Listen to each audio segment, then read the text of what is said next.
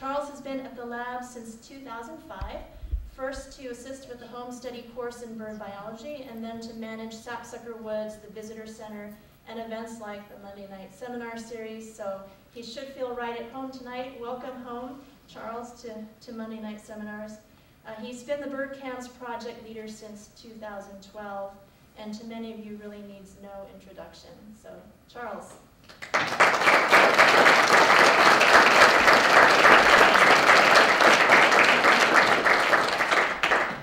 Well, you know, I'm used to standing on the other side of this, giving that little speech often for speakers, and it's really exciting to be standing up here in a slightly different way.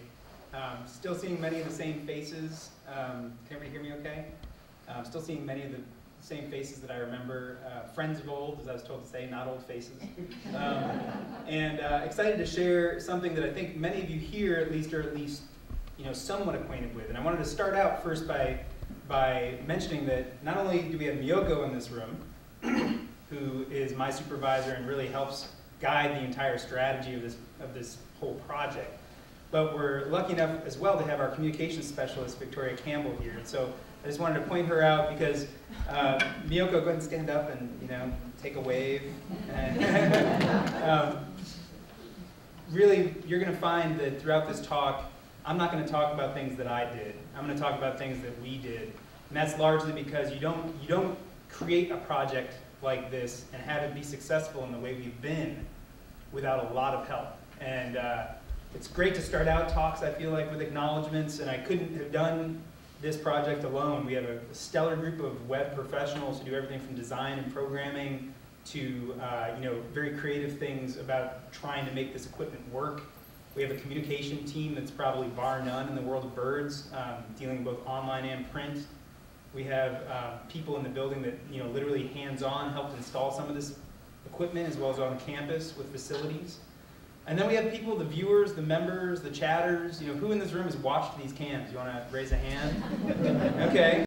And then of the people who've watched the cams, how many of you have chatted, actually logged into chat and typed? Okay. And how many of you never typed but you read it anyway? Okay. Yeah. And that's really, I think, what a lot of this is about. There's probably some chatters. I'm thinking watching this online right now, and if you ever have questions during the talk, or if you just want to share your thoughts, there's an online chat going on right now, or maybe not right now. It's full. It's full. So if you're looking for a chance to chat, you came late to the party, I guess. But we'll hopefully get to your questions as people bore with what I'm saying and they drop out. So tonight, what I want to do is share something, trying to share parts of this whole experience that you haven't seen, share some things that you may have seen, but maybe in a new light, share some things that were special. The only time I'll really talk about me is some of these highlights that I've chosen that really spoke to me. And a lot of them came from last year because it was just the first year and it was the first time I had seen something. There's a couple from this year.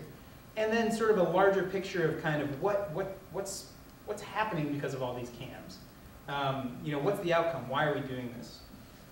So, you know, there's a fair bit of ground to cover in today's talk, including some of this footage that I'm talking about. So I want to give you just a general roadmap.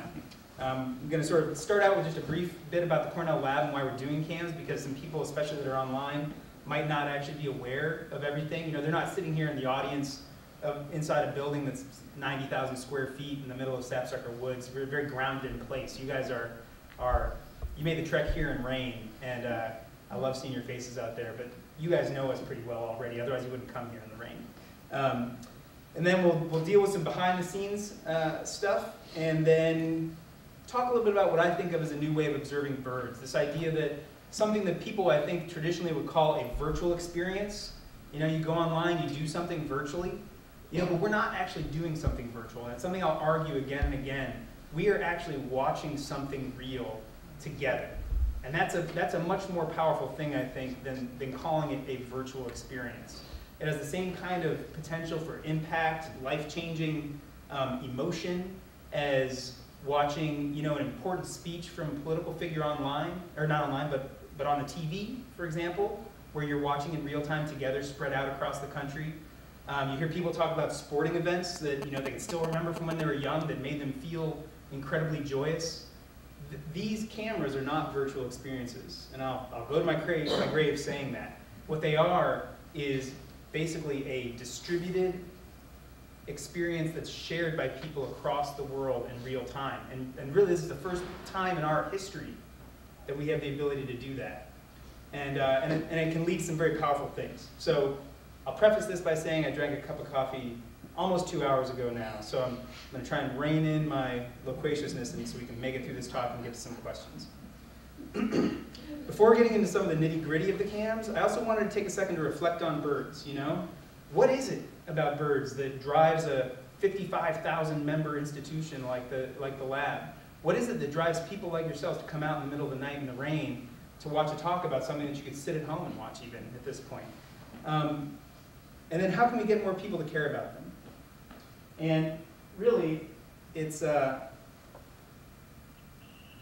clips like this that speak a little bit to that experience. I'm going to try and turn up the volume.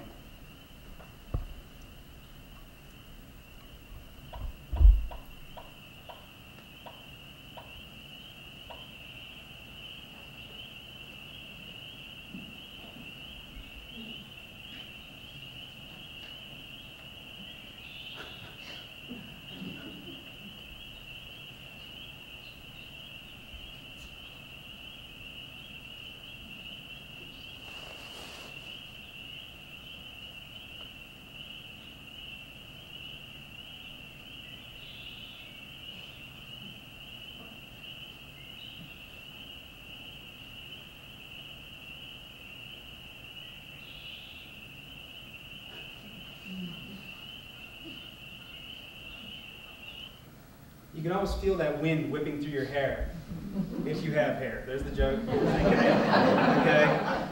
But an image like that really, in my opinion, it's really the essence of what I'm talking about with this project. It captures at once the beauty and the resilience of those birds.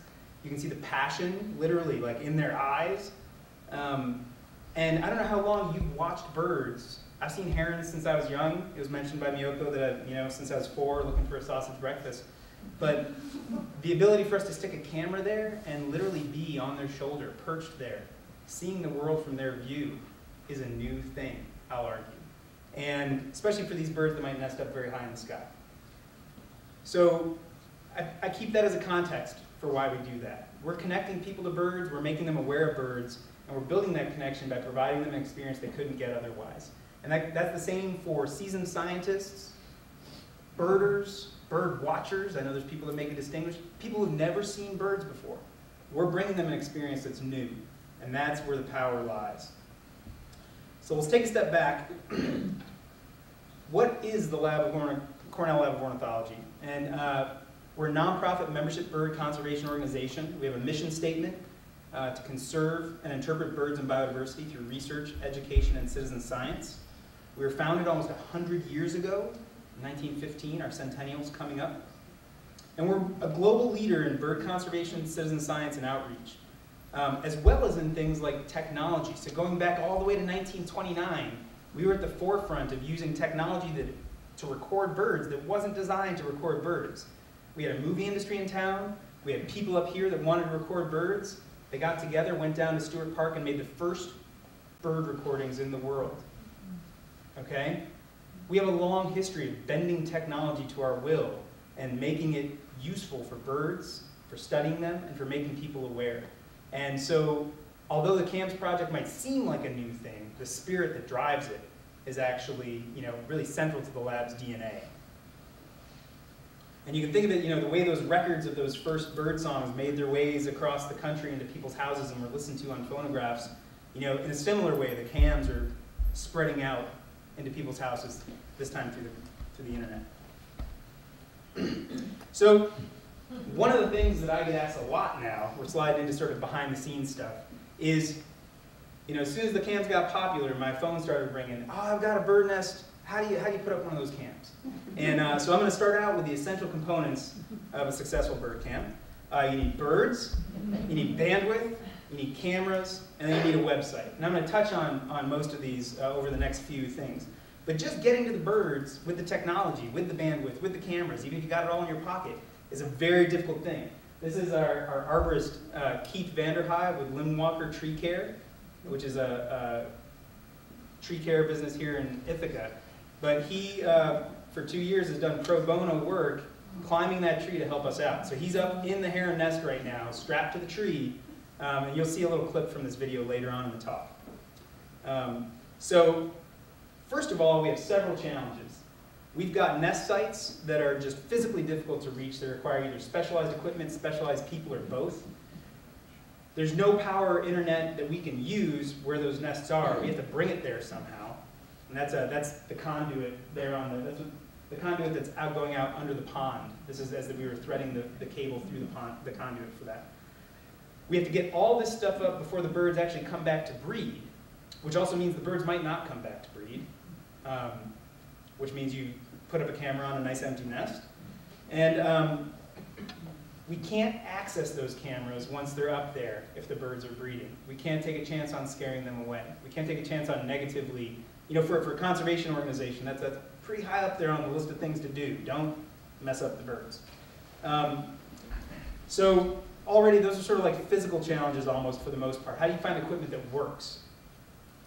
Then the systems themselves are relatively complex. You're not supposed to really be able to read these, but this is more just an opportunity to see, the thought that goes into what we're doing. And for us, when it came to installing, we were using these security cameras that aren't built to be put in trees necessarily. One of the cool things about them is they can get their power over an Ethernet cable. So the Ethernet cables you might have in your house or your office actually have 2 wires in them that don't do anything. And quite a while back, people figured out you could send a lot of voltage down that to power something. So we only got to drag 1 cable out there, which is nice. In some cases, we've used long-distance wireless. We used that on the hawk nest last year, thanks to campus's help. And as I mentioned, we need specialized help to do a lot of this, whether it's an arborist, whether it's the trades on campus, and an 85-foot lift, which you'll see here in a second. And then, moving forward, we wanted to try and do something different with the experience of watching cams online.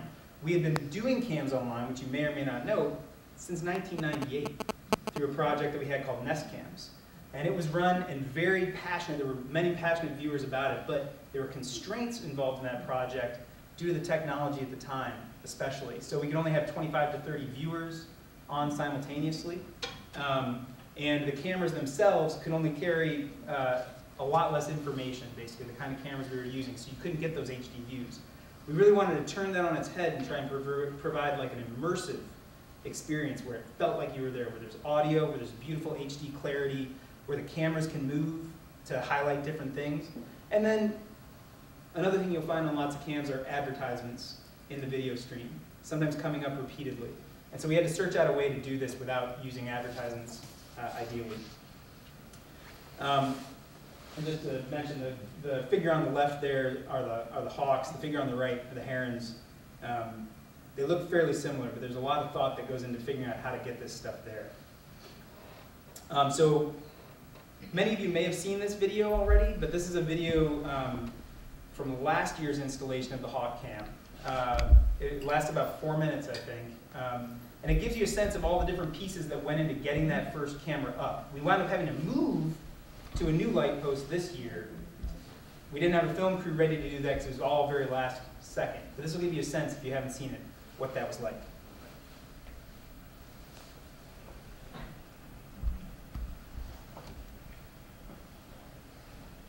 Charles Eldermire here from the Cornell Lab of Ornithology. We've had hundreds of thousands of people watching our bird cams, and many of you are beginning to know and recognize our special red-tailed hawk pair, Big Red and Ezra, as they start a new family together. A lot of people have asked how we managed to get a camera so close to their nest.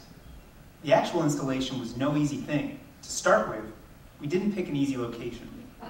The nest is 70 feet up a light tower, high above Cornell's campus, with no nearby plugs or internet.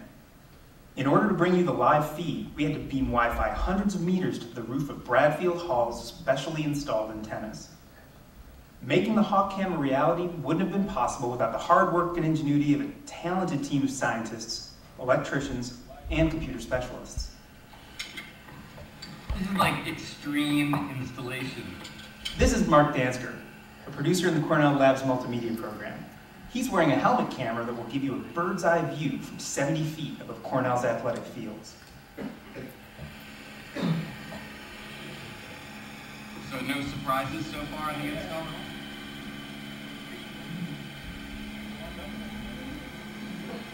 Yeah, I was really cold this morning. This is an extremely untraditional installation. Mark and the crew will be dealing with unpredictable weather, high winds, and numbing temperatures. They'll also need to be mindful of the hawks. Cornell ornithologists are ready with the radio to pull the installation team if the birds show signs of disturbance, like circling or dive bombing. Okay, so we want to be in that pole. We're going to do the installation all on that side. So they got some fresh, you can tell they're using it. Got some nice fresh nesting material. Okay, so the one spot for this camera, the thing is it's a wall-mounted camera. This is the wall-mounted one. So here's what we're thinking. That's pretty much out of his way, right? You're gonna get a nice shot of him coming by. That's right. This is our nighttime camera. Can we go up a little bit? Most Nest cams only have one camera, but with the Nest being so inaccessible, we decided to install a backup camera and redundant microphones. The second camera has the added bonus of remote pan-tilt zoom capability. So it's going to be half foot in. Perfect. That's perfect. Perfect, perfect, perfect. Okay, so then... Despite Mark's assertions to just how perfect this was going to be, it turns out the overall installation took nearly 3 days.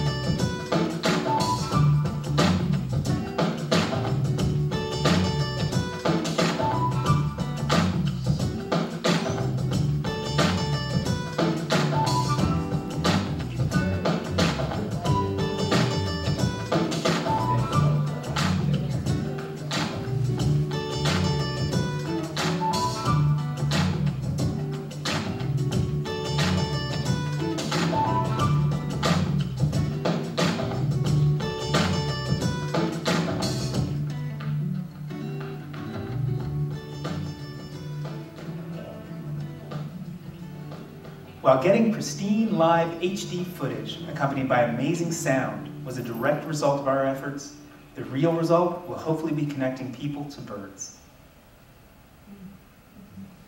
As you can see, it takes a whole lot to set up these cams. Become a member of the lab. I don't mean that jokingly either, but as I mentioned, we did have to switch the cameras this year to a whole new pole, and even though we had learned a lot from this, it still took nearly a week to get everything going. And then 2 further weeks because of some changes in the wireless antenna software that made it no longer work. So we wound up having to dig a trench then over to the nearest building and wire it in. And again, we could not have done this without all the people on campus and IT and facilities just dropping everything to help us, because as I said, the birds aren't going to wait. And it was only 2 days after we finished the installation that they laid their first egg. That gives you a real sense of what we're up against, and also just the uncertainty in doing this. We could spend quite a bit to get this up and running if they chose a new nest, and then if they decided to go someplace else at the end, you got a really nice view of campus, you know? So the other thing is I'd hope to actually show you some new footage from some maintenance on the heron cams. Because typically this is the window that I would have been doing it this month. Unfortunately, Keith injured his knee at one point, so we're still in a holding pattern for getting back up the tree. But I have some footage from last year that I'm pretty sure that nobody's ever seen that just gives you a sense of what that's like as well, since it's very different. There's no machinery at all. There's 2 people and a bunch of rope. So check this out. We'll start out with what it's like to actually be, what it's like to actually be out on the water. This is right here. So yeah, this is out on Sapsucker Woods Pond. I've got a little GoPro camera stuck to the side of the rowboat there. It's sped up a little bit just so you don't have to sit there and And it's muted, there's no sound here, so you don't hear me huffing and puffing. But it's a really amazing thing to be out on the pond looking back, as well as to see this tree in all its like three-dimensional glory. Because we're so used to seeing it in that portrait where it just looks like a, a dendritic pattern of branches, but you get underneath it, as you'll see in this next shot, the one that I was entering with, and it's a much more complex, interesting thing. And if you've never seen somebody climb a tree like this, I thought I'd include a quick, short little blip here of Keith making his way up the tree. Oh, sorry. The button on here is just really small.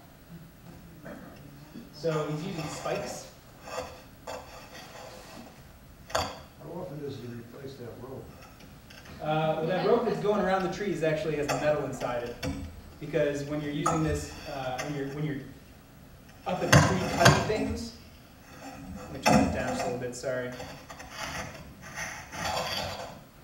When you're up in a tree cutting things, you don't want to accidentally cut through that rope, so it's actually reinforced with metal. And so it takes him about 2.5 minutes actually to climb the 40 feet up this tree. I think I stopped it a little early. And what he said after climbing up the tree was that it's easily the most solid dead tree he's ever been on. Not sure what that means from a personal perspective. But you can see looking up, so I spent most of this day actually lying down in the boat, hollering up at him, and we were having conversations. But the tree is actually this really interesting, beautiful, more like a flower than like this, very sort of two-dimensional branching pattern than you would ever get from the cams or looking at it from the building. That day we were actually switching out a lens. Let's start this up. To put a new wide-angle lens on the camera. And so it was about 40 degrees that day. This is sometime in late October, early November. And we have a few of these cameras here. I actually have all the cameras that are going to be, you're going to see on the screen today. So if you want to come up and check them out afterwards, we have the pan-tilt zoom camera over on the right side of the table. The camera that I'm working on right now, they're not the actual camera, just the same model. And then one of the little wall mount cameras over here. And so when he's up in the tree, he's basically just got we have a pulley set up, and we just send stuff back up and down, up and down, up and down whenever he needs something new. So that's just going to be me setting into that bag. So the weather can actually be a big factor because you have to crack these cameras open to work on them. Can't be raining. If it's really cold, doing a bunch of stuff with your fingertips is also very challenging. And then it goes back up the tree, and Keith's got to make it all work. I hope this video will work. There you go. And so probably the toughest part about the Heron install is that I have to explain everything to Keith, and he has to translate it into action. Before we installed this camera the first time, I was up nights thinking of all the different things that I wanted to go over, and he has been amazing at translating instructions into action. He deserves a lot of credit for that. So that's him putting the camera back together on that same day that I switched the lens out. So even when you have everything in place, the birds maybe haven't come back yet, but you're hopeful they will, you need a spot for people to come watch. And for us, that spot is on our awesome allaboutbirds.org website. We benefit immensely from being a part of that. You can see us right up, maybe you can't read it, but we're the second thing over on the navigation bar. People can accidentally click on us even, which is cool. And All About Birds already gets millions of visitors a year. Okay, I think we crossed 10 or 12 million this year so far. And so that alone, that traffic kind of like, that is just a river going by that rock that is cams, and a bunch of, stuff splashes onto that rock all the time that is cams, and we really gain from that location. It's like real estate. But the other thing is that people are already going there for other things. So we can surround our camera with really great content. We can sort of capitalize on the fact that we have great designers and programmers working on All About Birds to make it that resource. And so we can basically cloak the camera in the mantle that All About Birds has worked so hard to already create. So it's great because without that content, it becomes just a window, which is great, a window to see something really beautiful. With that mantle, it has the potential to become a lot more. And we're creating all that, so it's something that people trust. We also have a great partnership with Livestream, which is our third-party streaming provider. We don't send out this stream to everybody from this building. We basically send it to Livestream, and then Livestream has the technology to let thousands of people watch at a time, millions of people. I actually watched the New Year's Eve ball drop last year. I think there was something like 1.2 million people online at the same time as me watching in HD. So they have the technology and the know-how to scale that so that everybody can enjoy that experience. And they also have you have the opportunity to embed that player. So we can take that player and stick it wherever we want.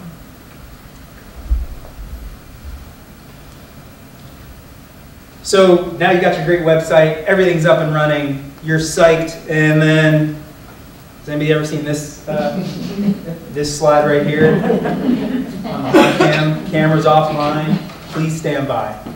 So it turns out these systems go down, no matter how many fail-safes you put in place, they go down, and for us, you know, it's not uncommon for them to go down sometimes weekly. So what I'd like you to do right now is just close your eyes for a second. I'm not going to show you anything pretty for just a couple seconds here. So close your eyes. So it's late at night, you're lying in bed, and suddenly, there's a cam down. You wake up, and the web team springs into action. Okay, we actually have people on call during the breeding season to deal with problems as they arise.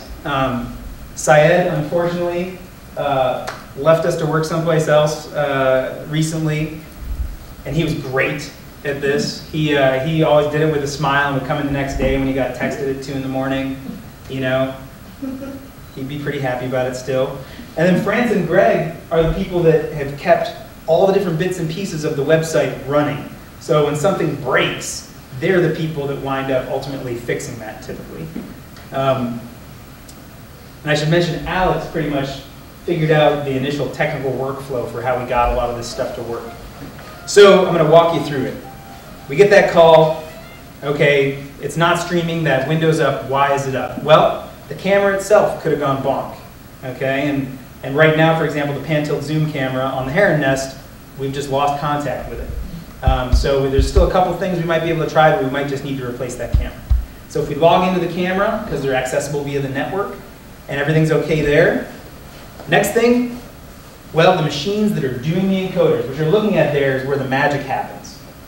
And it doesn't really look like much, does it? Looks like somebody's messy office. But those two computers are actually encoding the streams that are coming from the cameras. So the camera sends a stream to the computer takes that stream, packages it up, and sends it to Livestream. So at either of those spots, something might have gone wrong. So we can log into those computers remotely. I can do it from my phone. I can fix things from my phone if I have data coverage. And I've been known to pull over the car while we're driving someplace, like, oh, there's a cam down, you know, log in, fix it, keep going. Every once in a while, Livestream can have an outage, and when that happens, typically all of our cams go down, and that's pretty easy to diagnose. But in each stage of this, it requires some level of diagnosis, and that can be hard at 2 in the morning, which is why we generally only focus on really high traffic times to really have that level of response. And then lastly, everybody's happy watching their computer. This was a great picture of someone's dog on Facebook that really loves the feeder cam that's up right now in the garden. And it's so cute, you know. So the only thing I haven't really mentioned in this workflow, I say we have an on-call crew that can swoop in at a moment's notice, is how we actually get that call. And I'll give you a hint. We talked about this earlier. You all mentioned, pretty much all of you mentioned reading or participating in chat. The moderators, our team of moderators. And I'm going to share a little bit about the moderators with you in general, not personal details on the moderators, but just to give you a sense of what we're up to with them and what they're up to. That's just a little screen cap of chat during Hatch, the first year at the Hawk's Nest. I think there were something like 9,000 simultaneous viewers online. Okay, and there were probably 4 or 5 moderators at that point in the chat. I use something called that I like to think of as the communicator model of letting chat develop, and we really focus on moderators as communicators not necessarily as experts. So the first thing we want a moderator to be able to do is to be able to communicate. And to do that online is actually very hard. All you have are words typed into a computer. It's a very disembodying way to interact with someone, or it can be. So the challenge is to create this friendly, welcoming place that's engaging enough for people to stick around, but accurate enough as well for them to feel like they're learning. And I think it's much more difficult to teach someone to be a good communicator than to teach them facts about what they're watching. And furthermore, we really like them to encourage what I like to call the democratization of discovery. That is, you don't have to be working at the Cornell Lab of Ornithology to discover something. And in one of the early orientations last year, well, what do I do if I don't know a question? Well, we're all here to watch, learn, and share. And most of the questions that get asked, all you have to do is to watch to find out that answer. It's basically encouraging people to do the process of science without telling them they're doing science. And as I mentioned earlier, Victoria over here is our communications specialist. And she is basically hands-on with the moderators 24/7. It's her phone that rings when something goes wrong or somebody's got a question, which this year has been great, and I love the moderators, but it really takes a full-time position devoted mostly to keeping the chaos that is live chat a really positive chaos for everyone involved, for both moderators and viewers and chatters alike. And that's a challenging place to be, and Victoria's done a great job at that this year, as well as juggling the fact we need to orient volunteers, train. We meet with them multiple times throughout the breeding season on teleconference calls. And she also does work on archiving and social media. So it's a very full position. It takes a lot. But just like any position, if you've ever worked in a position where you're dealing with people, working to resolve things with people or provide resources to people, very labor intensive. And so a big thanks to Victoria for coming on board. And now sort of a fun, what I think of as fun stuff about the moderators. Just this year alone, they probably gave at least 60,000 hours of person time moderating the chat rooms. That adds up to over like almost 7 years. And that's sort of my back of the envelope calculation based upon some averages, but I wouldn't be surprised if it's actually quite a bit higher. That includes thousands of tweets that they've posted and updates to the so each nest has its own Twitter account where you can follow what's happening at the nest. The moderators are the ones that update those. And then likely millions, or if we add up over both years, tens of millions of communications conveyed in real time.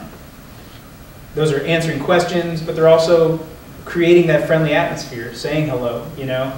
That is unbelievable to me, that this is the amount of time people are spending. We have a crew of 35 to 40 moderators, and such is their motivation and drive to be this facilitator in that conversation that it's just an impressive amount of time. The other cool thing is they're actually spread across the world. Lots of people don't realize this, but the moderators are not here in Ithaca. Very few of them are. I think we've had one, a couple other that come from relatively near Ithaca, and then from all across the country. In fact, Canada, Sweden, UK. So this is truly, we have people across the world now helping to drive that chat. And it's partially, I think, that diversity of personalities when interpreted through that communicator model that helps drive the engaging part of the chat as well. If it was just me chatting there, I guarantee, chat would go down over time. So it's also helpful to have moderators whose time zones are not 6 a.m. when it's 6 a.m. here, if you know what I mean. So we have the European moderators are great for that. So ultimately, with all the technology and people in place, it's really the birds, though, that drive the viewership. And the next few slides are, for the most part, going to be some of my highlights. But in this shot that you're going to see, some of you may have seen this, we had left the camera, this is from the first year, prior to them starting the nest. We had left the camera stationed on the branch, on this branch, because I had seen them land on that branch in the past. And I never would have guessed what it caught. So, the hawks were already broadcasting. This was a couple weeks after the hawks. And everybody was falling in love with them, and I love them dearly. But I have to confess, for me, this is the clip that really grabbed my imagination. So, without further ado,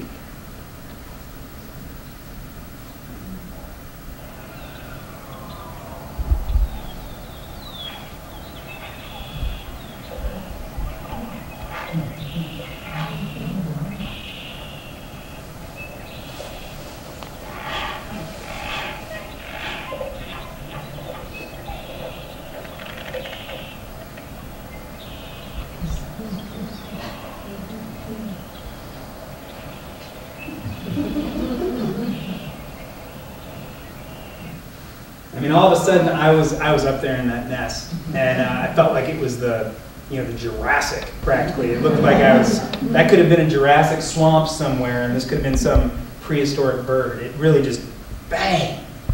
And along with that came the realization that, holy cow, again, going back to the start, I've seen great blue herons my whole life. Like great blue herons, like, all of a sudden I realized I'm going to learn so much about great blue herons from watching this camera. And if that's not an exciting feeling, I don't know what is. So there we were, watching and learning together. And it's hard to see in this particular image, but what you're watching is, it's roughly, I think, 11 p.m. maybe right now. And those are the herons copulating in the middle of the night. So they're breeding, making new herons. All sorts of euphemisms out there, but it's called copulating. And little or no, so people know that herons are active at night. There's really little or no documentation that this was happening in the middle of the night. And so, we were constantly amazed at what we were seeing. And the neat thing, I don't know if you can see this, but right here, I don't know if you can read that in the back, but it says, Lab Director JWF. That's Fitz, the director of the lab, John Fitzpatrick, in the chat with a bunch of chatters. And his first comment is, wow, how delicate is that? Like a seasoned, social, chatter guy. He's saying how delicate is that because he just watched that male heron step up onto the back of the female heron. Okay? Further down, all caps. You might be able to see this one in the back. I am pretty sure that's the first time this has ever been documented. Okay? This is a guy who's won awards for being an ornithologist, a guy who's got birds named after him in Peru. Okay? Who's excited, right? And if you look all around them, they're excited. We're all excited together. And so, the equal access to this kind of experience is something I don't think the world's ever experienced. The ability for anybody, no matter where you are, to peek in on something real and live, unscripted, is unheard of. And the other thing is what's happening is interesting. It's interesting whether you're a beginner or you're an expert. And we're there on that frenzy and excitement of riding the same wave of discovery together, And that's the really exciting thing about it to me. Another example of this kind of discovery and the role that the public can play in it is, it's going to be a clip, I'll ruin it for you now, the great horned owl attacking the great blue heron last year in the middle of the night. So even though this looks full color, it looks pretty grainy on your up there, but it's full color because the camera that we're using can actually see in full color on starry nights. So despite the time of day, this is I think 3 in the morning if I remember correctly, people were watching. They were watching this bird sleep. And don't judge, right? And I think the first person that said so, we found out about this because people were watching. But more even so because people were listening. There's a beautiful soundtrack to the night in Sapsucker Woods. And people would put this on and literally fall asleep to it. And you'll see why that wouldn't work so well. Oh, sorry. You want to see that one? Hold on.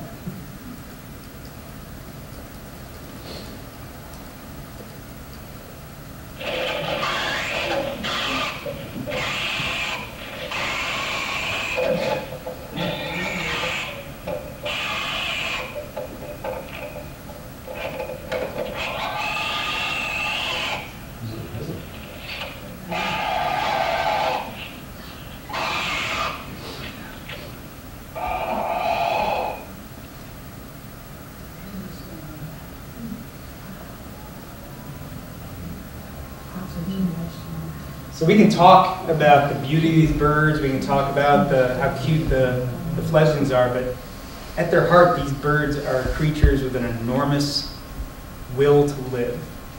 And I don't know about you if you're a betting person, but if you just said, who's going to win? Great horned owl in the middle of the night or a great blue heron sleeping on a nest?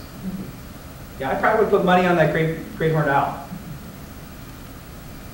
But what a response from that female. You can just barely see it now. She used to have 2 nuptial plumes, nearly, you know, over a foot and a half long coming off her head. They're not there anymore. They were torn off her head by that owl. So these cameras also give us an almost terrifying vision of what it must be like to live as one of these birds. You know, we don't have to face that, but are there things that scare us in our lives that you can't predict? Sure. And again, that's something that drives attachment. People start to realize these birds deal with the same things we deal with. You know, we can't view them as people, but we can view their experiences through our eyes. And the cool thing, again, about this, the less terrifying thing, is, you know, time and time again, whether it was through screenshots or tweets or emails or in chat, the crowdsourced nature of this information, you know, meant that literally no stone was left unturned. You know, everything that was happening at that nest was most likely noted, which is, again, that's not the way science is done. You know, one scientist can't sit there and watch a nest for 24 hours.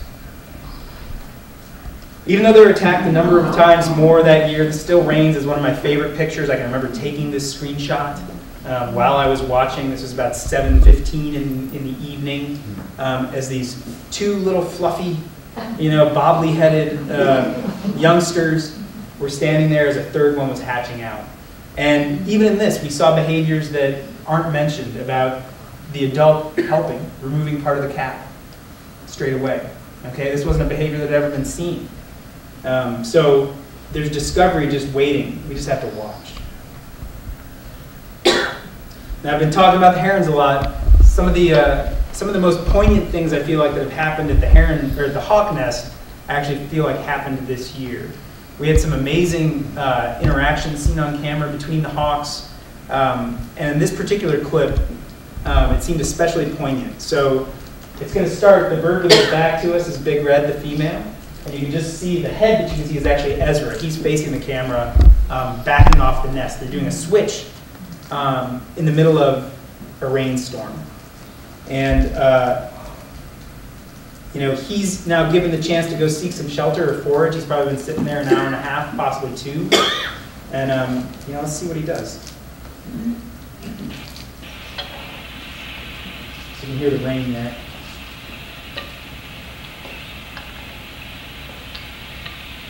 She's actually balling up her talons right there so she doesn't hurt the egg, or the young. It's young at this point.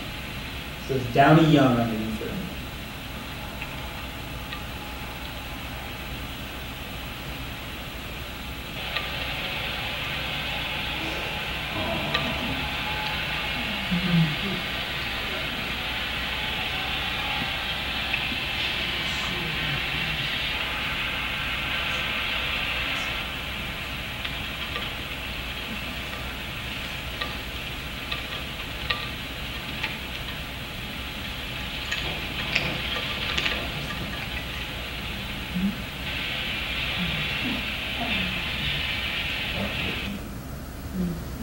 I mean, it's so hard not to anthropomorphize, right? And you know, but it's something that anyone who's ever cared for somebody, and anyone who's ever been in the rain, I mean, can relate to that. And the knowledge there of 3 downy young under there, I think it was about 40 degrees that day. This is in that big spate of rain that we had in sort of like mid-April, I think, late April. It's just a powerful resolve to overcome. They don't have that resolve. That's the way I'm interpreting it. But there is a drive in animals to reproduce and be successful. That's what we're seeing. But we're seeing it in all the intimacy that can be brought through these cameras.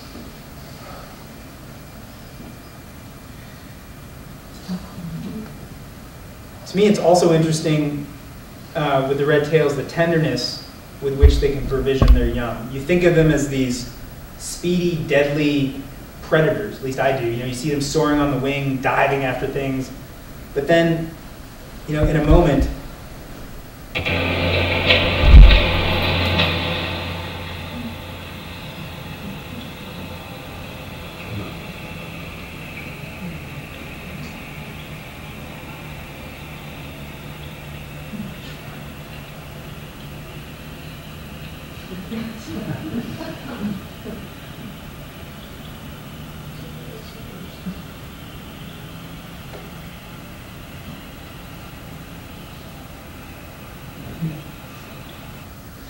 And so, yeah, they're just so amazing that they can, it's feeding pigeon there, by the way.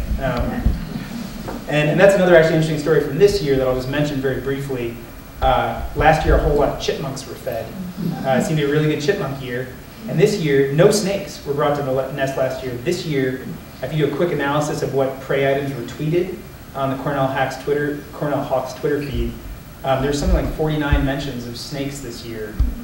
They became this item that totally wasn't available, at least last year, it seems like. So, and the first people to notice that were the moderators and the viewers. It wasn't the ivory tower scientists. What kind of snakes were they? I don't know off the top of my head. I know that a few of them were identified, but I don't know that they even were all identified. So it's a great question, and we'll get toward hopefully a question I can answer at the end, which involves some of the future plans for how we hope to use this footage to learn more about things. Then you can contrast that delicate, dainty foraging with the raucous clacking of the heron nest. I'll just play it. Sorry here.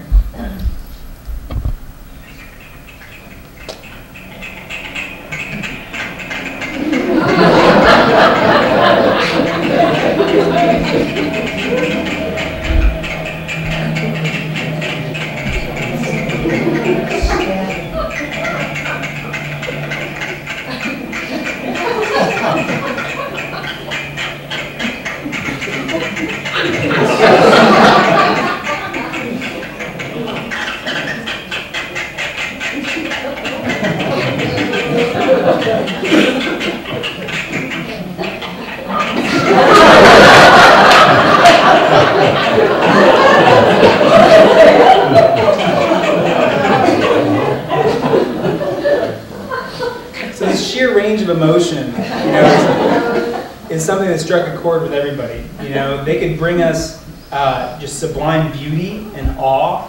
They can bring us to laughter, like that clip. I've never shown that to an audience that didn't wind up laughing. And especially if there are any parents out there, you've been there, right? Like, just sit down. But that's also tempered with the fact they can also bring us concern, like with the attack by the owls. Those days following that were filled with a lot of concern. You could see that in the chat. And in this year's loss of 2 young hawks on campus, likely from this pair. One found injured on campus, the other found dead. And from traumatic injuries. And this is something that as a community, though, there's been an amazing amount of communication and resilience around these events. Whether it is the joy that's communicated and shared, whether it's the concern, whether it's the sorrow. And really, this group of people whom you all are part of, who watch these cameras and have identified with these birds, have created this community probably unlike anything that's ever existed before in time. Centered on these real unscripted experiences. You're all spread out through space and time, watching and experiencing the same thing. And as part of this community, it's been fun to actually watch it develop. So these are a couple of word clouds from the Twitter feeds, actually. And it shows that the bigger the word is, the more often it was mentioned, the smaller the word. And, you know, together as a community, we learned both the, you know, the accurate scientific vocabulary that underlies our understanding of these animals, but also came up with our own vocabulary to describe things and use as a group. And it was a very organic process. The one, you can't really see it probably too well, it's right here. It's the word ERPS is one of my favorites because it refers to when an adult heron comes back to the nest and feeds the young, as you saw in that last movie. They ERP up a bunch of fish. You know, if you're limited to 140 characters or 160 characters, regurgitate is a long one. It's also a long one to type out in chat. ERP became the nomenclature very early on, and it was completely community driven. There's lots of things like that. And if there's anything I can say, chat can sometimes, to a newcomer, seem like there's a confusing swirl of jargon maybe that gets, you might come in during a period where words that you don't know, like erp, are being used. You might come in where a word that you don't know, like hallux, which is a part of a, which is the rear toe on a bird, you know, the hawk, the big talon in the back. The reason that chat is there is not so you can be intimidated by that language, but to dive in and start talking, asking, learning. So I hope that everyone realizes that, like with any social construct, there will be all sorts of things that swirl around and are driven within that construct that a newcomer wouldn't necessarily know right off the bat. But I encourage you, if you enjoy communicating with people online, to dive in and just get your feet wet. And the cool thing is too, you know, in addition to this language, there's just an enormous amount of creativity in the community. And this ranges from artwork, poetry, people posting videos, people actually sitting there recording what's happening on their screen so they can, at a moment's notice, post that on YouTube so people can see it much faster than we can do here. In part because, you know, we have students making, sending in art, making art. You know, people watched at home, left chores undone, tuned in at work to reduce stress. But ultimately, they found some kind of solace, interest, engagement in these birds. And on top of that, the volunteer moderators are keeping the chat going 18 hours a day, every day, during this period. The camp's community also found support in one another, as I've mentioned. And this is about a 2-minute long slideshow that displays some of the feedback that we've gotten about the cams. Oh, sorry. It's just cool. They make the little button down here so small.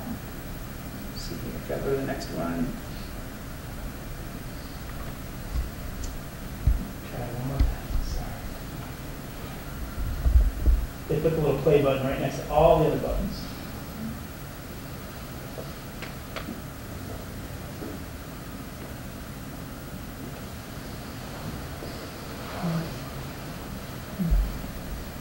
Sorry about the play bar on the bottom.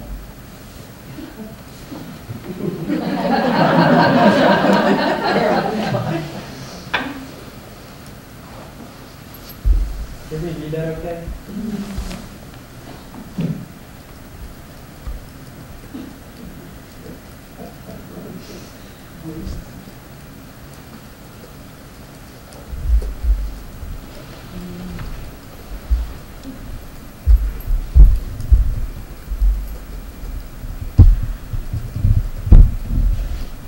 So that says, this is truly awesome and addictive.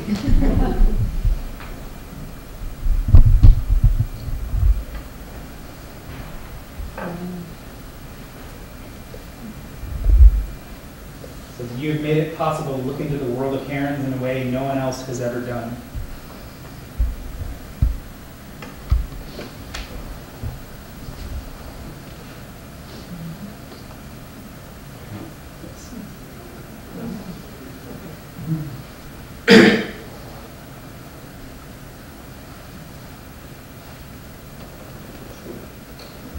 So one thing that's incredible to me is all of this feedback was completely unsolicited.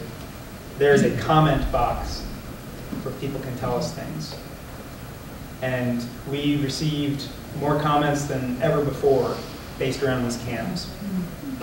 Another really interesting thing about this is that this cams community that we've been talking about, that you're a part of, both the hawks and herons, they're actually different separate communities of people that are more focused on hawks or more focused on the herons.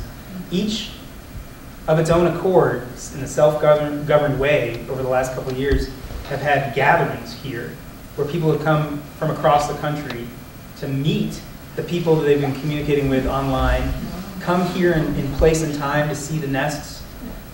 In some cases, have planned entire weekends with activities all around the Finger Lakes, within Sapsucker Woods, doing a simultaneous 1-hour observation at multiple points within Sapsucker Woods, where at every station someone's taking notes, taking pictures, doing art.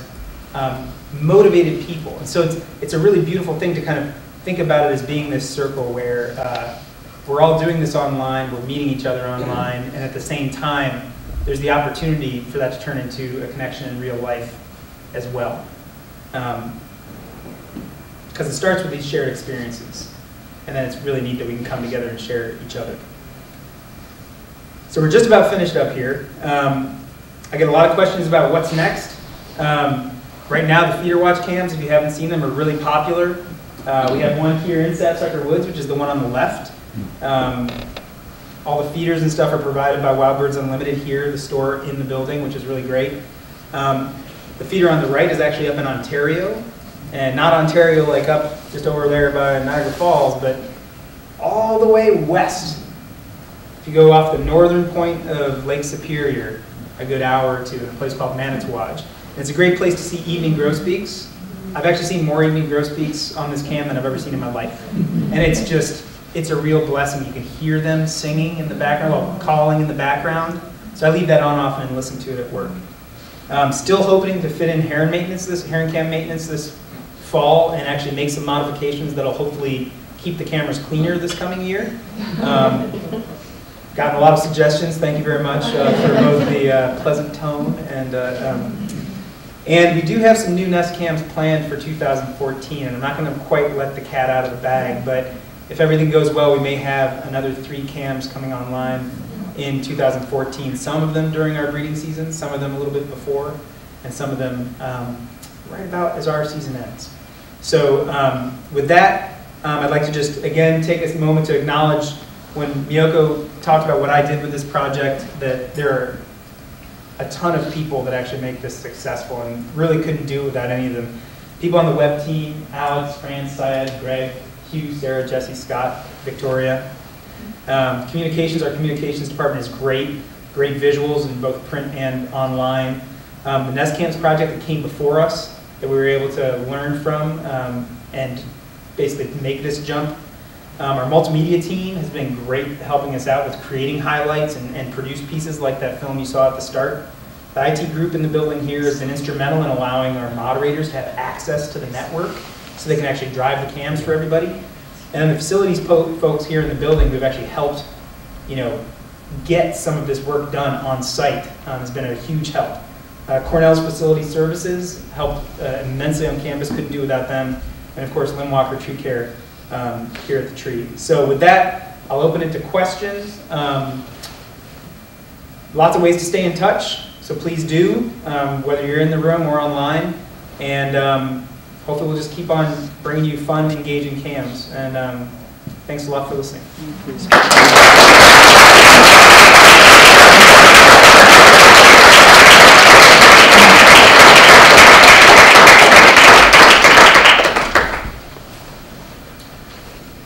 Saw your hand go up first.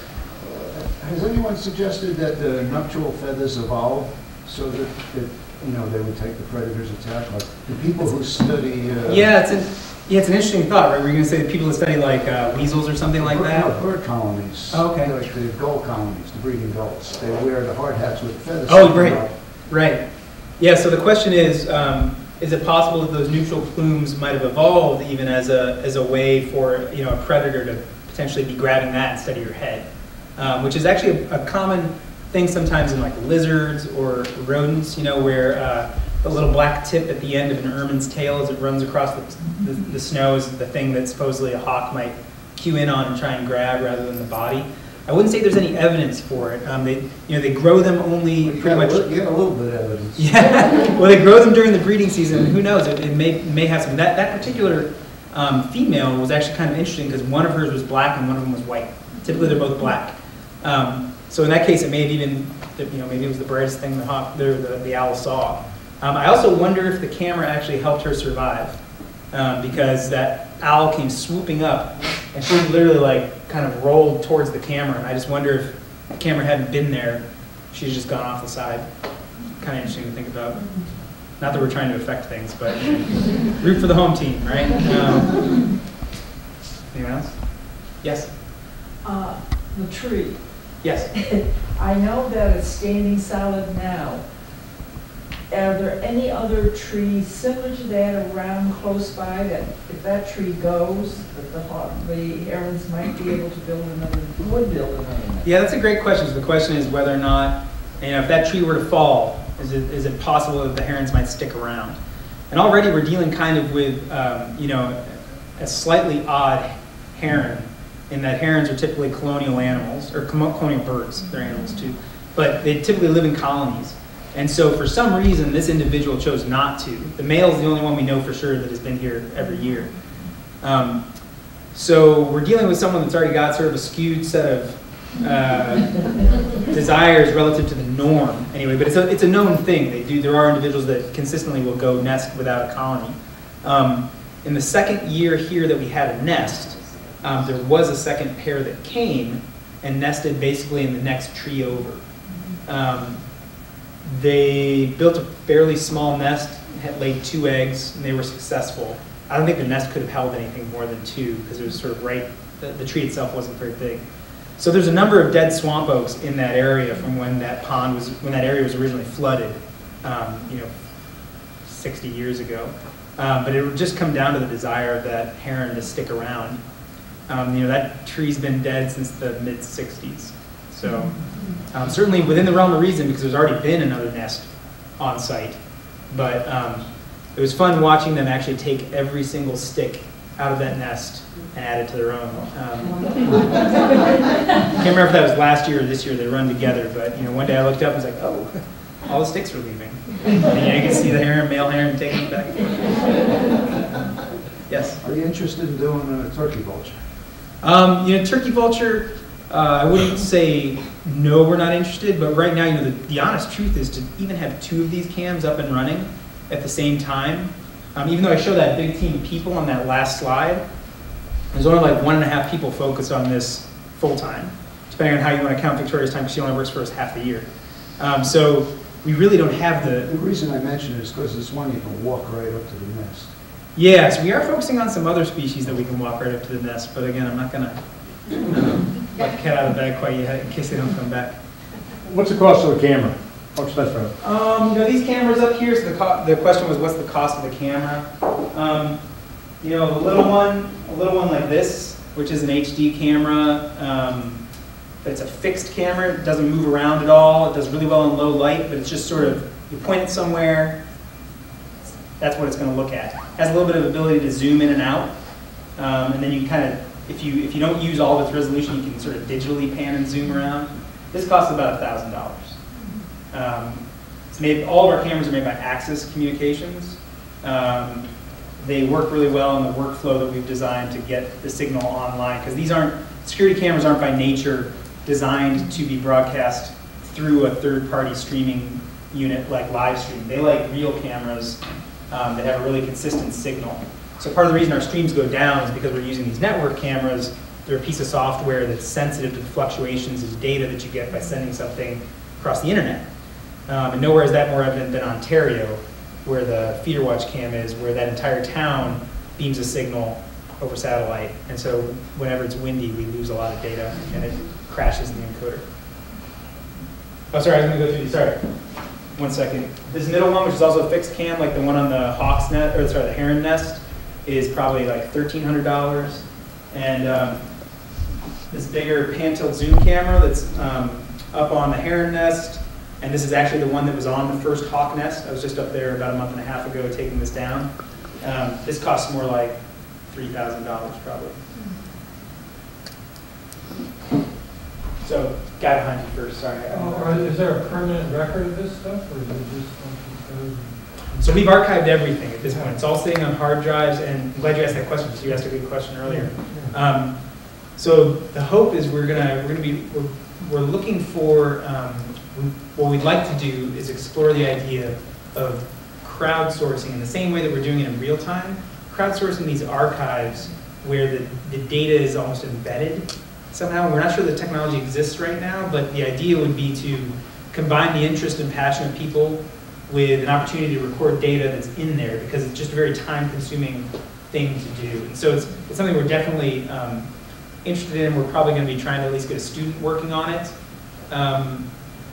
hopefully in the next year. Go ahead. How much communication between the osprey nest out west, and you talk to each other and learn things from each other? Yeah, so the question was, how much communication between us and, like, for example, the osprey nest out west? So we also, as you know, we feature other cameras on our website. We have a couple Osprey cameras in Montana. We had an American Kestrel box in Idaho. Our first year we even had a Bluebird box from here in New York. Each of those are partnerships that we build with the people. So in each of those cases, they have all their own equipment. And what we do is we figure out, basically what they need what they're looking to get out of partnering with us. And we sort of design a partnership where they're shown on our website and basically get a lot more viewers pointed at them. But we're very good friends with people like the guy that actually runs the camera at the University of Montana, the Hellgate Cam. He's actually one of my advisors in grad school at the University of Montana, Eric Green. He's great. So we talk to them very frequently, actually. We just collaborated with them on a talk at the Montana Society for Conservation Biology that was all about the Osprey Cam effort. So yeah, go ahead, sorry. So who controls the pan-tilt zoom? The moderators do. So the cool thing about these cameras being networked is you can basically give people the ability to log in to them and drive them around. Yeah. Yes? Where were the hawks founded? The hawks were both banded here in Ithaca. So John Parks, who runs the Cornell Raptor program on campus, both of the hawks, I believe, were banded as part of an animal science class that was taught about 6 to 10 years ago. One was caught over at Game Farm, Ezra was caught over around Judd Falls, and Big Red was actually caught out in Brookendale, according to the record. Big Red was caught as a first-year bird. So she was caught in the first fall of her. Yes, they were both flying. So we actually know how old Big Red is. We don't know how old Ezra is. We can just assign a minimum age because at the point of when he was caught, his feathers told us that he was at least 3 years old, which is kind of a fun fact. Yes? Biologically speaking, what big things have you learned from watching the hawks and the herons? Yeah, it's a great question. Both of them are really well-studied creatures because they're common. Most of the things that we're discovering are relatively small things. So for example, copulation in the middle of the night, never been documented. That sound that the heron made when it was attacked, never been documented. Does not exist in our Macaulay Library of Sounds that has over 150,000 clips of sound. So it's more on the scale of those kinds of discoveries that we're typically making, sometimes on a daily basis, sometimes on a monthly basis. And the way that I think about it is we're watching, two pairs of individuals, and there's potentially millions of those individuals out there in the wild. So what we can learn is at a finer grained scale often than what we've been able to know previously, because we can watch them 24/7. But its application to red-tailed hawks writ large is much harder to judge because it's one data point when you're describing, you know what I mean? But it's a great question.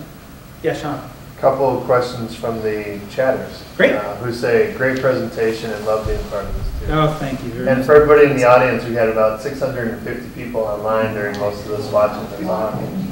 Chatting away as they normally do too. Charles, can you describe a little bit more about how the pan-tilt zoom works for people and the moderators? They're all curious and asking about that a little more in depth. And part two, if you don't mind me asking, would you talk a little bit more about D1 and D3 in specific detail, what happened with that? Sure. Yeah, let me just bring up my browser here. So let's talk about the cameras. So the cameras are all networked and they're actually behind the campus's firewall. So in order to even log into them, you have to be on campus or have access to our VPN, which is Virtual Private Network. And that's where our IT group was really instrumental in getting access to all these moderators by them basically getting guest IDs on the Cornell system. So I can't actually see what I'm doing here. So essentially you log into the camera. I don't know if it would make sense to maybe just lower the lights slightly, but this is basically the view that people can see when they're driving. It's the view that you see where there's actually a crosshair in the middle, which you can't quite make out because it's a little bright. And what I can do is basically, one thing I can do is I can click on the screen and the camera will move to focus on that. It's going to be moving kind of slowly because I'm on wireless right now. I can zoom in by drawing a box if I want to, and it'll zoom into that spot really fast. You can also use these sliders down here, so I can back it out a little bit, back it out all the way. I can click sort of halfway down. So this is the interface that our moderators are using to actually drive the camera. There are some other technologies out there that use less bandwidth, so basically this is a whole other stream of information coming out of the camera. So in places where there's not much bandwidth, which thankfully we don't have to deal with on campus here, there might be some lower bandwidth ways for us to still allow people to drive the camera. And we might be trying that out on a Nest this winter if everything goes well. So that's the question about cams. And as far as the two hawks, the two young hawks that were found injured and or dead on campus, I'm not sure which details they might be interested in, but if you haven't heard the whole story, I can tell it to you in brief. On a morning in August, around the start of August, I believe, I can't remember the date exactly, it might have been late July, one young hawk, a juvenile hawk, was found dead on the ground over by Bradfield Hall, and another was found severely injured near the intersection of Judd Falls and 366.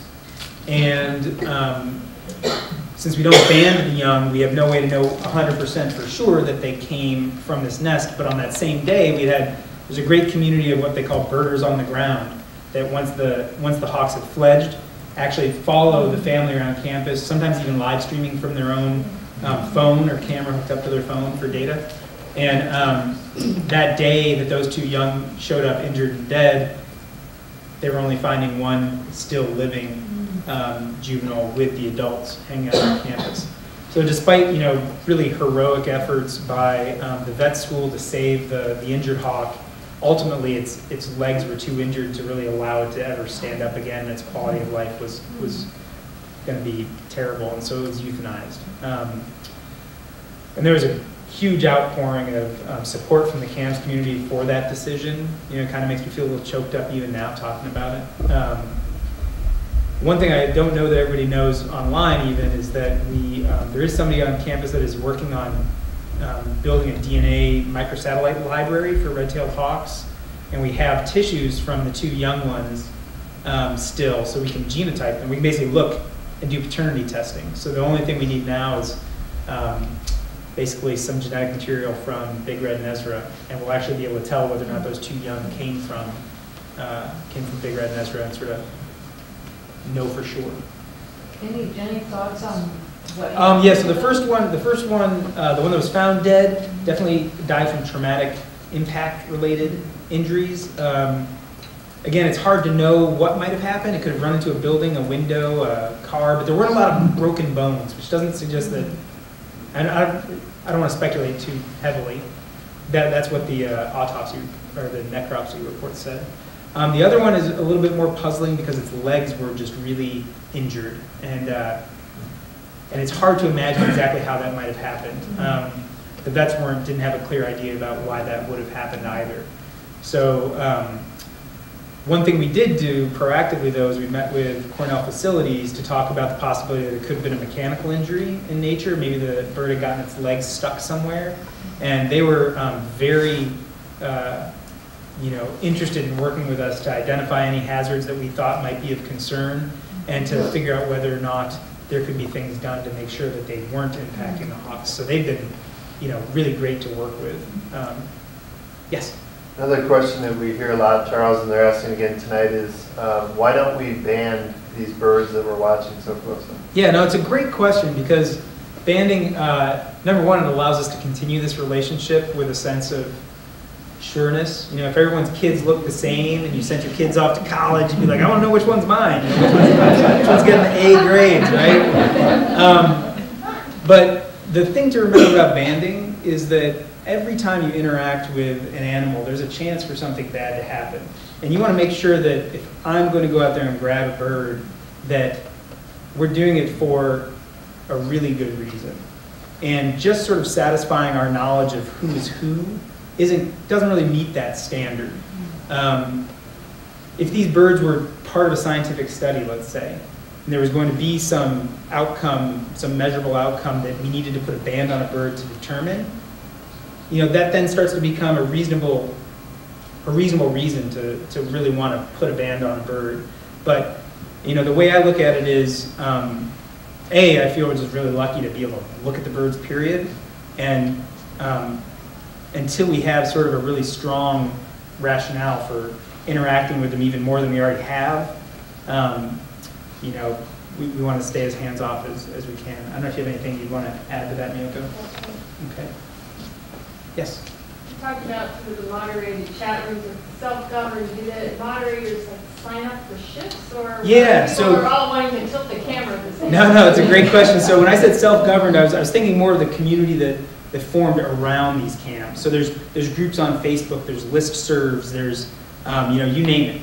So that's what that's more what I was talking about when I said self-governed, in that those just sprung organically without really any direction from us. The moderation is actually, you could ask Victoria about this, but the moderation is actually a much more complex beast. So we do have shifts that people sign up for. In case I didn't mention, the question was sort of how do we manage the moderators. So there are shifts they sign up for. They go through a sort of a teleconference orientation with us at the start, where we really talk we talk with them to learn more about them, as well as talking really with what we're hoping to achieve through the chat. And we have multiple teleconferences during the year to kind of touch base, see how people are doing. We have our own sort of private group where we're sharing resources with them that they can share in chat, or they can ask us questions and get a response that everybody in the group can see. So it's more formalized there, for sure, and it wouldn't work without that. So in terms of the CAM operation, only one person is supposed to be on at a time, and they basically sign up for that under most of the situations. Are you keeping a collection of the, I guess, for want of a better word, the best of the CAM thing? Because yeah, I mean, the one with the parent chicks is great. My favorite is the stupid starling. Yeah, so out in front of them, Well, you can tell we didn't have a starling cam. No one's like, the poor starling. So he's referencing, the question was whether or not we're saving these highlights, whether we have a best of the best kind of thing. And we do post a lot of them to YouTube. So typically, like our best of the best, we're posting to YouTube. And our YouTube address is just youtube.com/Lab of Ornithology. If you just search for Lab of Ornithology, you'll find it. So the starling one, for example, is on there. Those herons are on there. I should log out of the camera. The starlings are on. The starling one's on there. So we have most of them on YouTube because then people can share them. So if you wanted to share it with a friend, you can say this is an awesome clip. So the clip he's talking about, there's one hawk nestling still in the nest, very close to fledging. And this whole time during the entire breeding season, there's a little hole in the pole where there's a starling nest in there. You can hear when the starlings are going in and out throughout the year. It's always something that the young hawks are watching the starlings flying around all the time. You can almost imagine them salivating because it's all instinctual because they've never flown, they've never killed anything before, as prey. And with one left in the nest, just kind of hanging back, one of the starlings fledged. And you can see it poking its head out of the hole, and the adult had this big, looked like maybe a crane fly or it was something relatively large winged. But I almost got the sense that starling adult was just hollering, look, fly that way. I mean, look, I've got this thing, fly away. And I find it kind of heartbreaking to watch, actually. I think it's awesome that the bird did this, but basically you can see the young starling kind of think about it, and then just make the decision, I'll just jump here first. It's just sort of the way I imagine it. Jump there, and then you can see the hawks go. And just, again, the instinct and drive of these animals is incredible. Just pounced, literally, talons out, and then proceeded to eat it. And it's the sort of thing where this is an animal that's never even flown yet, and yet is a fully, ready predator. It was really impressive. At the same time, felt for the little starling. What was especially good about it was one of the moderators had just said something about, the young hawk, they'll catch him from flight, They won't go after it, and then it goes. And that's a great example of just how we're all learning. You know, like Right. I didn't really think that they'd ever catch it because, well, I didn't think they'd catch an adult. I didn't think that the young would fledge into the nest, but they did. So Charles, should we take maybe 2 or 3 more? Sure, and I'm happy to stick around if people have questions. Yeah. The third camera for the herons. Oh yeah. There's a question on where it will be. Well, it may actually be this very camera right here, depending on whether or not the camera that's up in the nest tree is dead or not. Yeah, so this year we had a third camera that was really just a very jury-rigged affair. Something I didn't talk about in the talks, I didn't think I'd have enough time, is that what underlies a lot of this bending technology to your will is experimentation. And in this case, it was me experimenting with a couple pieces of technology that I could get my hands on very easily and for a pretty low cost. And so I literally had a particular kind of camcorder that I had read about would probably work for how I wanted to use it. And I had it wired up into this little box that's supposed to do everything all by itself, and got those together, and it worked kinda, but like every day I had to futz with the thing. So it definitely wasn't and it was inside. It was just sort of a very beta kind of attempt to see what that view would look like from the building. So it was that experimentation will definitely continue into the future, but we have a plan for how we would get a third camera on the nest tree, and it would likely be a large pan-tilt zoom camera here on the building. So we've already looked into sort of how to make that work. It's just we need to look at sort of where the chips lay and how things shake out. I'd like a third camera too. I mean, it also begs the question of how we're going to display it on the page, because already having 2 cameras is a little unwieldy. Any other questions? Yeah. Can you, or has anybody ever used a telephoto lens instead of having to crawl into the nest? And I know photographers, picture photographers. Yeah. So the question is whether I'm using a telephoto lens. So, for example, this. For that building one, instead of having the antennas. Yeah. So the biggest problem with getting these live streaming setups to work is taking some piece of technology that's not really designed to live stream and then making it live stream.